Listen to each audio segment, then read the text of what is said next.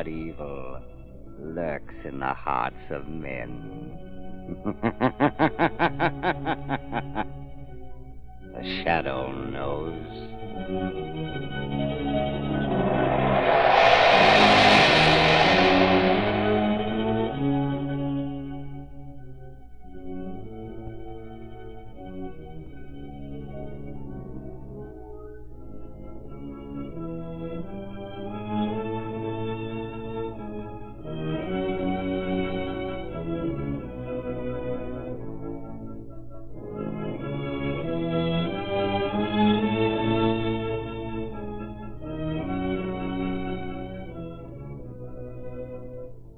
Ladies and gentlemen, when it comes to real thrills, the Shadow is in a class by himself. And when it comes to real tire safety on wet, slippery roads, you can't beat the non-skid action of the new Silvertown Lifesaver Tread. You know what your windshield wiper does to your windshield. Well, that's what the Goodrich Lifesaver Tread does to rain-drenched roads. Its never-ending spiral bars act like a battery of windshield wipers. Sweep the water right and left. Force it out through the deep Silvertown drainage grooves. Make a dry track under your car for the rubber to grip. And don't forget, this skid-protected Goodrich Silvertown is the only tire that gives you the famous golden ply protection against high-speed blowouts. Why gamble on tires when you can get this double protection with Silvertowns at no extra cost?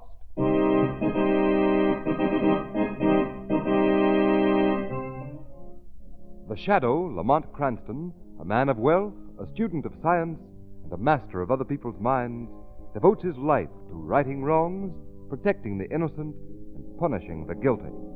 Cranston is known to the underworld as the Shadow. Never seen, only heard, his true identity is known only to his constant friend and aide, Margot Lane. Today's story, The Caverns of Death.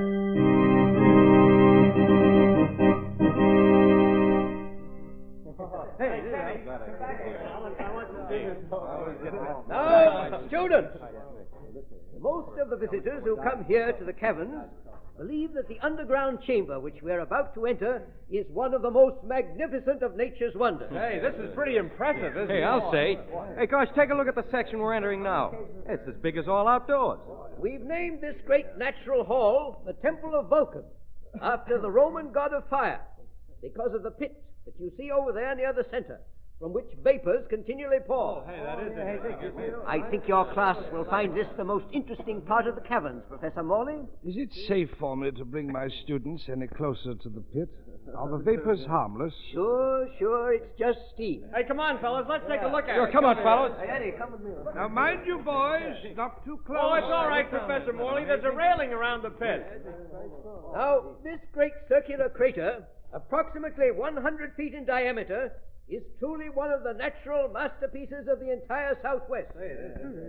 At the base of this pit is a pool of water, which is believed to be bottomless. The steam, which you see rising before you, is emitted from clefts in the rocky walls, about 15 feet below the brim. These may be seen by leaning slightly over the railing and looking downwards. Can you see him, Eddie? No, not yet. Look, lean over here. See him? Oh, yeah, look down there. Hey, look out, the rail's breaking. We're falling into the pit.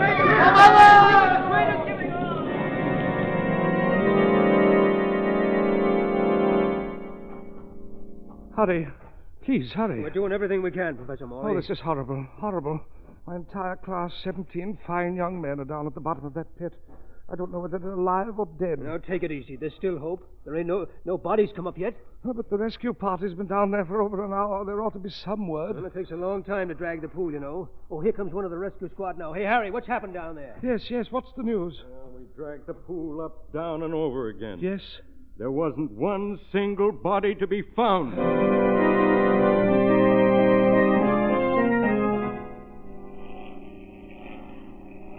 Will you please tell me if that's the plane from the east? Yes. Thank you. How do you do, Miss Lane? Oh, Professor Morley, I'm so sorry. I heard about the dreadful thing that happened yesterday. I can't tell you how badly I feel. Oh, it's horrible. Inconceivable. I still can't believe it's true. Has there been any further word of the boys? No. None have been found, not even their bodies. That's what makes it so horrible. I can't understand And it. it's all my fault. I should never have taken them to the caverns. You mustn't blame yourself, Professor. You couldn't foresee the danger. How am I going to face the parents of those poor boys? Oh, I know it's sad for everyone. Some of the parents are arriving on this plane that's just landed. Will you excuse me? I must meet them. Certainly, Professor. I'm expecting a friend on this plane myself. Good day, Miss Lane. Good day. Oh, Margot. Lamont. Oh, Lamont. How are you, Margot? I'm disgustingly healthy. Must be this mountain air. It's so nice to see you. Oh, I'm glad you were able to come out. I know you'll just love the club. I'm sure that... By the way, I read in this morning's paper about an accident in the Caverns. What's the latest on it? Not a thing. I was talking to Professor Morley just before you arrived. Oh, he was the man in charge of the class. Yeah. Have they found any trace of the boys yet? None. Well, here's the car. You get in? Will you drive? Certainly. Follow the road to the left. It leads straight to the club. The Caverns on the same road? Yes, they are. Why did you ask? I thought we might stop and take a look at them. Lamont, what's your purpose in stopping? I know you too well to think it's morbid curiosity. There are several things about this accident that I should like to understand more fully. Well, what things, Lamont? I wonder if anyone has taken the trouble to find out exactly how those young men fell into the pit. Well, yes, of course. The railing broke and the rim of the crater gave way. But isn't that rim solid rock? Yes, I think so. Rather strange that it should collapse, don't you think? Well, I hadn't thought of that. Even more important, why hasn't any trace of those young men been found? Well, they're supposed to have fallen into a bottomless pool. A strange pool that refuses to give up its dead.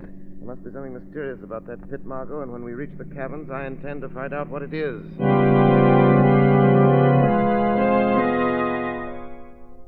I shouldn't be taking you in here. These caverns were officially closed after the accident. So nothing has been discovered yet? No, ma'am. There was a party down there about an hour ago. They didn't find a thing. Yes, here we are. This is the pit. I see. That must be the place where the rim gave way. Yes, ma'am, that's it. Broke off very evenly, didn't it? Yes, rocks do that sometimes. Mind if I examine it? Well, you can't go near there. That's orders. Very well. Tell me, how did the searching party get into the pit? Rope ladder. Over on the other side. Is the bottom of the pit entirely covered by the pool? There's a wide ledge on one side. That's why the searching party went down over there. Wait for me up here, Margot. Where are you going? The bottom of the pit. That's pretty risky, going down there alone. Oh, but he's not going alone. Well, I'm not going with him. I know I am. But Margot... I'm going with you, Lamont. Well, if you've made up your mind, I know better than to argue with you. Here's the ladder. What about these vapors, Guide? Are they very hot? No, after you're down 20 feet, you'll be past them anyhow. Well, here we go. I'll lead the way. Careful when you start, Margot. These rope ladders are tricky. Keep going, Lamont. I'm right behind you. I'll be a lot happier when you pass through these vapors. Yes, it's very... Oh! What's the matter? I almost slipped. Heavens, Margot, be careful. Yes, I will. There. We're beyond the vapors. How far is it to the bottom? I'll use my flashlight. A little way now. The ledge is directly below us. The voices sound strange down here. Hollow. Like a tomb. That's what it is, Margot. There. On the ledge. Easy now. Don't get down. Thank you. Now watch your step. These rocks are slippery. I know. That's how everything feels down here. I mean cold. Take a look around. Stay close. Hold my hand. All right, Lamont. There's the pool. It looks so black and sinister. Yes, it's easy to believe that it's bottomless. Now we'll start in this direction and circle the pool. All right. Awfully dark down here. Lamont, did you hear that? Yes. Yes, I did. What was it? Don't know. Seems to be coming from the pool on our right. Who's Turn there? my flashlight on it. No one answers. Look, Lamont. Someone's clinging to the edge of the pool. Come on, Margot. Lamont, do you suppose it could be one of the... We'll see. Take the light, Margot. I'll help him out of the water. Give it to me. All right, old man. Come on. There you are. Lamont, it is one of the students. I know it is. I've seen him around the village. Hey, I've got to get out. I've got to get out. Take it easy. We'll get you out. How about the others? Are they alive? You understand me? Are they alive? The railing's breaking. We're falling. Help! Help! No use. He's too delirious. He's a very sick boy. Get him out of here quickly. I'll call the guide. Hello? Hello up there. What do you want? Found one of the students alive. You lower a rope? Sure thing. Here he comes. Good. Listen, Margot, while I tie this on his arm. Lamont, where did he come from and what are the I others? don't know. And this boy's better. Perhaps he can tell us there. All right, above. Hold away. Slowly now. That's it. Don't let him swing against the wall. Hand him all right. Sure, it's easy. Got a climb out again and rush that boy to a hospital. He must be almost to the top by now. Look out! Look out below! The rope is breaking! Stand back, Margot. He's falling. Oh! Struck the rocket. I'm afraid there isn't much we can do. Lamont, is it? He's dead. How dreadful. Why did that rope break? That rope did not break, Margot. See? It was cut. Cut? Yes. Someone up there was afraid of what this boy might say. Now I'm sure, Margot, that this is a case for the shadow.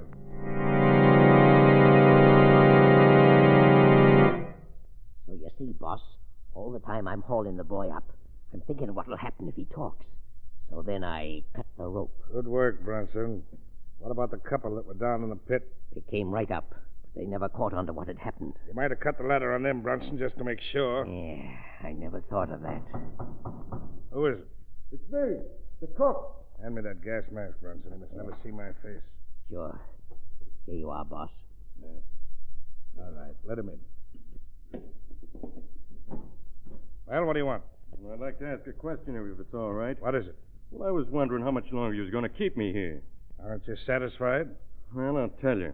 I'm sort of sick of being held here like a prisoner or something. I'd kind of like to see my family. You better make up your mind that you're going to stay here in the guide's quarters just as long as we need you. But, boss, You'll be better off if you keep your mouth shut and tend to your work. Okay. But I'm telling you, I don't know how much longer I'm going to be able to take it. And that kind of talk. Never mind him, Brunson. Put on your gas mask. We're going into the cabins. All right, boss. I want to find out how that boy reached the bottom of the pit. I don't know why they keep me here like this. They're afraid I know something. They're afraid I'll tell. What have you to tell? Who said that? There's no use looking for me. You cannot see me. Who are you? I am called the Shadow. Well, what do you want with me? I heard your conversation with the two men that just left. What are they afraid that you will tell? Nothing. Nothing. Come now, you've no reason to fear me. If you'll give me the information I seek, I may be able to help you get away from here. Oh, I'm only the cook here, I tell you. I don't know nothing. Who is the man in the gas mask? Well, he's the boss. That's all I know. I never seen his face. Why does he wear the mask? Well, they always wear masks when they go to the lower level of the cabins. Lower level? Then there's more to the cabins than the public has viewed. Sure, that's where the... Hey, I told you I don't know nothing. You must realize that you will never leave this place alive unless I help you. And you help me. Well, maybe you're right. You know I am. Now, what about those boys? Are they alive or dead? I don't know. But when they fell, it wasn't no accident. Somewhere in the wall of that pit, there's a thing. Oh, I knew I shouldn't have told. He's dead. Yes. And that, Mr. Shadow, is all that you're going to hear. I presume that you are the man they call the boss. That's right, Shadow. We're meeting on equal terms. Although I can't see you, I, too, am hidden, safe behind this wall. What happened to those boys? It's my affair, Shadow, and I advise you to keep out of it. That dead man on the floor is proof that I mean business. I regard that as a challenge. From now on, it is war between us. I promise to save those young men and bring you and your gang to justice.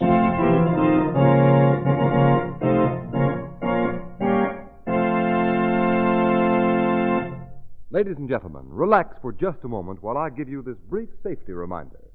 Vacation time is playtime, when worries are left behind, when you head your car for the wide open spaces, when safety is a must. The Shadow knows. Drive carefully.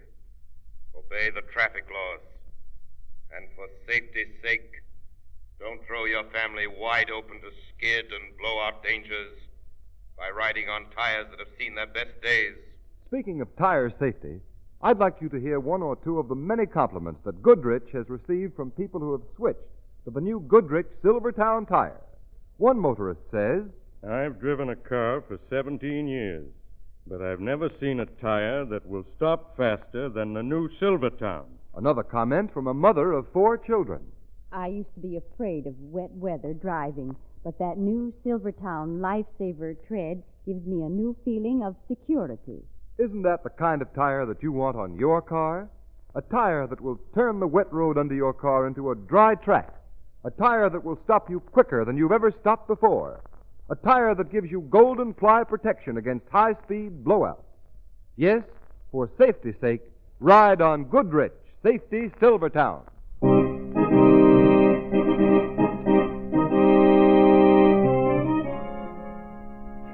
Your hand, Margot.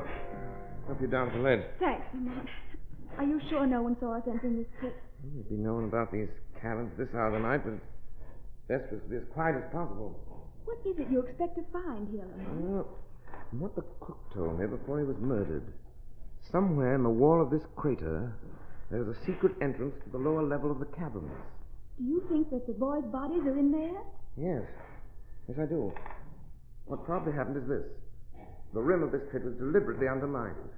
They were dropped into the cavern. And from the cavern they were taken through the secret door? Exactly. Now, Margot, play your flashlight carefully along that wall. I'll search this side. Any of these projecting rocks may conceal the entrance.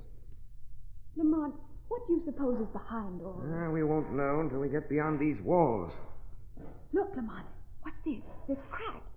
It runs completely around the rock. So it does. Do you suppose it's the door? I'll try it and see. Lamont, it's moving. I'll give you a hand. Thanks. It's opening easily now. There we are. There. It's wide enough to let us through. Come on. Look. It's a regular labyrinth in here. Yes. There are passages in all directions. Margot, we must search these caves and tunnels. I think they'll give us a clue to the complete disappearance of the students. Wouldn't we save time if we each searched a separate corridor? No. It'd be better for you to remain here at the entrance to the pit, and you can guide me back with the sound of your voice. Very well. I'll follow this passage first. You can call to me once in a while so that I won't go too far. All right. This corridor seems to be growing narrower. Can you hear me, Margot? Yes, Lamont. I've reached a bend in the passageway. I have a feeling this doesn't lead anywhere. You still hear me? You better come back. Oh, Margot, what's the matter? Margot, where are you? Where are you?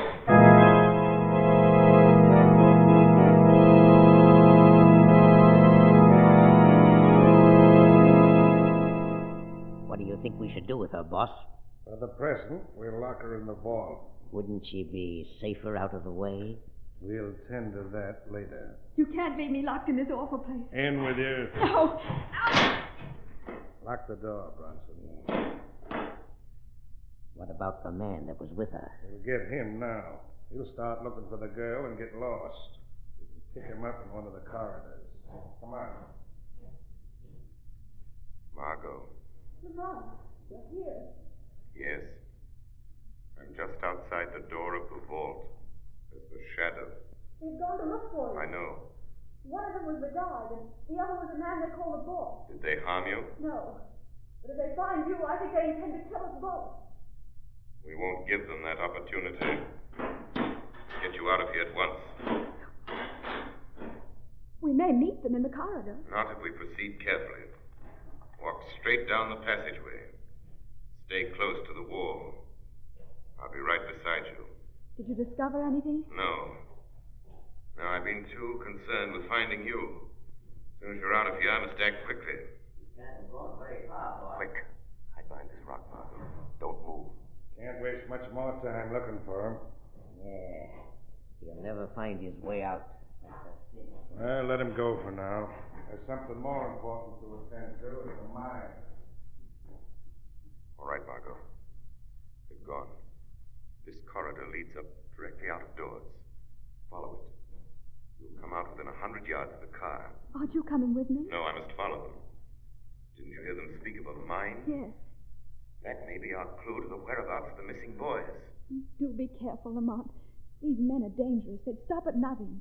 There's something I want you to do, Margot. As soon as you reach the village, communicate with the police and bring them back here. I may need their help. All right. Goodbye, Lamont, and good luck. I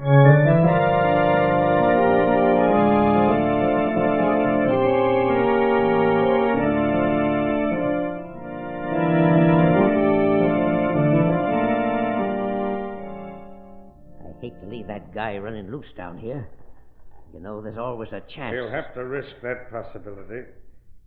Is the foreman still on duty in the mine? Sure. Remember you told me to keep him working all night? Yes. I want to have a talk with him. I'd still like to know how he'll explain that boy's escape. He claims he didn't even see him go. That excuse doesn't satisfy me. Well, here we are at the mine. Put on your gas mask. Okay.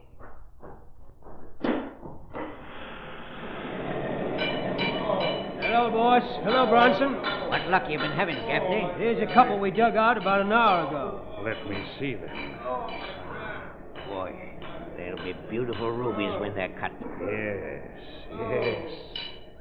And to think that no one but us knows such magnificent gems can be found. I've had a hard time keeping the students from dropping in their tracks. You know, they've been working steady for 18 hours. And they must keep on working. This is the last night. Hurry them up. Well, they're working as fast as they can. After all, if we took our masks off and breathed the gas in this mine for a while, we'd be slowed up, too. I think I can wake them up. Hand me that whip. No, boss. Don't hit the boys. They're half dead now. Hand me that whip. Now look a little lively. Come on, dig in there, you. Oh, why don't you stop? That ain't human. The boss knows what he's doing. You're here to work. Get it? Come on, get it.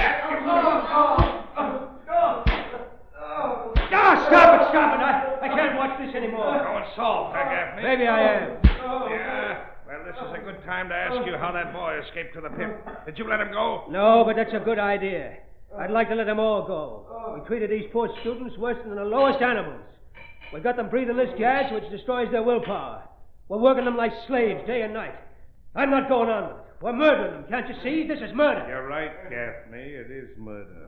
That's exactly what I plan to do when I'm through using them. No, you won't. Don't forget I know who you really are. If I should tell... Tell, would you? You'll never tell. You'll never have the chance. You'll die right here with the others. Do you hear?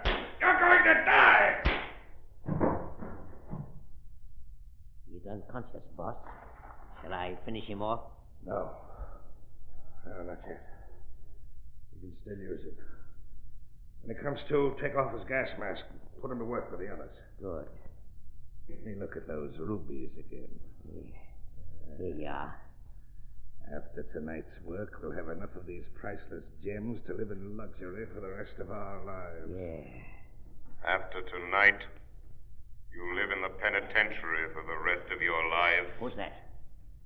So it's you, Shadow. Yes. I've finally caught up with you, Mr. Boss. Who is he? Where is he? He hides in the shadows. He's too cowardly to show himself.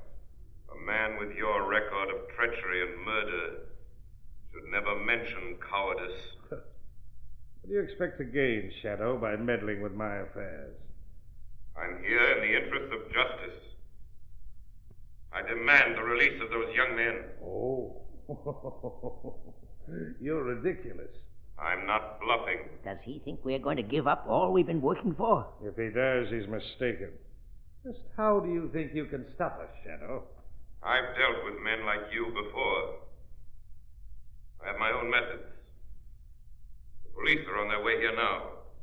When they arrive, I promise to deliver you into their hands. Very confident, aren't you? I am. There are a few details that you've overlooked, Shadow.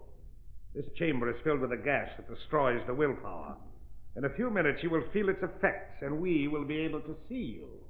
I feel its effects. But before the gas destroys my will and my willpower, permitting you to see me, I shall have settled my score with you. Neither you nor the police shall ever lay their hands on me. And why not?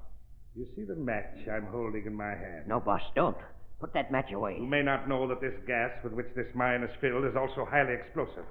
If I strike this match, these caverns will be blown to kingdom come. And blow yourself up with it? If I am pressed far enough, yes, that's just what I'll do. I advise you to put that match away. Oh, no. I am holding a revolver which is aimed at your head. If you make one move to strike a light, I'll fire. That seems to amuse you. You must think I'm pretty stupid. You know as well as I do that a pistol shot would ignite this gas as quickly as my match. Well, I guess that stops you. Have you anything to say? Maybe the gas has got him. Maybe we'll see him. Yes, we can. Let go of me. I'll just relieve you of those matches. What's the matter, boss? Shadow took the matches. Now I demand that you open that door and let those young men out. Oh, no. Come on, Bronson, we're leaving here. Look out, boss. Look out behind you. It's Gaffney. He's come to. He's got a pickaxe. You had that coming to you. And so have you, Bronson. No. Keep away from me, Gaffney. Put down that axe. Don't. That settles my score with you, Bronson. And you too, Professor Morley. Professor Morley? You mean... Yeah, that's who the boss really is. I see. That ties in with the disappearance of those boys. How did all this come about? Morley discovered this mine a year ago. He and Bronson planned the kidnapping of those boys. They had to get labor secretly, or the owners of the Caverns would have found out about the ruby. I see. I've hated my part in this thing from the beginning. But now that it's over, I'm not sorry I killed them both. Yours has been a crime of violence, Gaffney. But the law will be lenient. They deserve to die. And now, open that door, and we'll lead these young men out of their living death into freedom and life.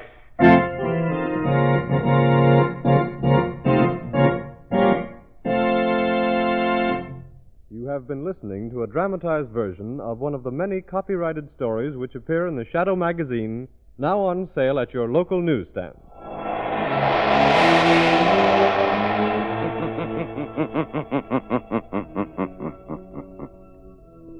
The weed of crime bears bitter fruit.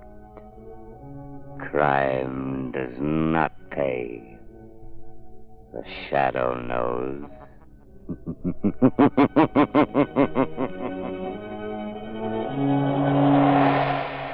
All the characters and all the places named are fictitious. Any similarity to persons living or dead is purely coincidental.